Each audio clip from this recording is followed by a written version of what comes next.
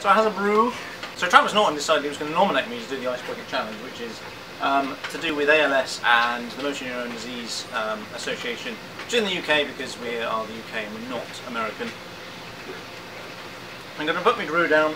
Basically what you have to do is you'll have to donate £5 by texting ICED 55 £5 to 770, and that will give £5 to Motor Neurone Disease Association. So I have my bucket of ice and it's currently about 3 degrees, something like that. That was half a bucket of ice, I think, because I'm not a woman. I'm going to do this properly. I'm not going to nominate anybody. I'm just going to say that if you watch this video you should do it anyway, and you should post a video response to it, and that's that. So here we go.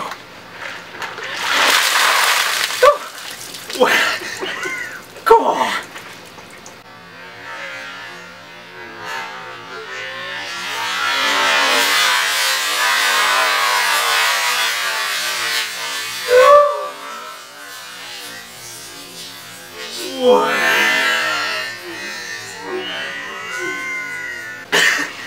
Woo! That's bloody cold. Oh, Jesus Christ. Whew.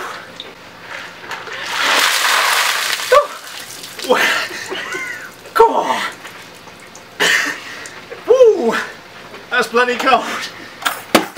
Oh, Jesus Christ. Whew. So I've just done the Ice Bucket Challenge. One thing I completely forgot to mention was actually what MND was, motor neurone disease, and ALS was.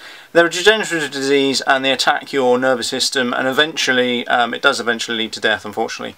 Obviously the ALS Ice Bucket Challenge originally was to create awareness for ALS and MND. ALS is more of a generic term for motor neurone disease in the US, but in the UK, ALS is a specific condition that people suffer from, and most people with motor neurone diseases usually generally suffer from ALS. It's the most common one, and the point of it is to raise awareness. So thanks very much to Travis for nominating me. And if you like this video, obviously give it a thumbs up and share it with everybody else, and I'd love to see your video responses to the MND Ice Bucket Challenge. And apart from that, I shall catch you in a later video.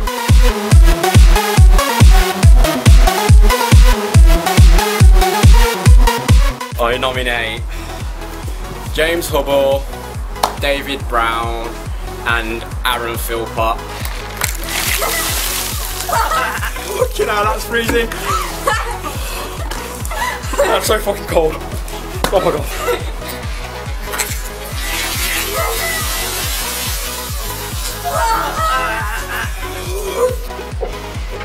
You know, I've got an audience, it's awful.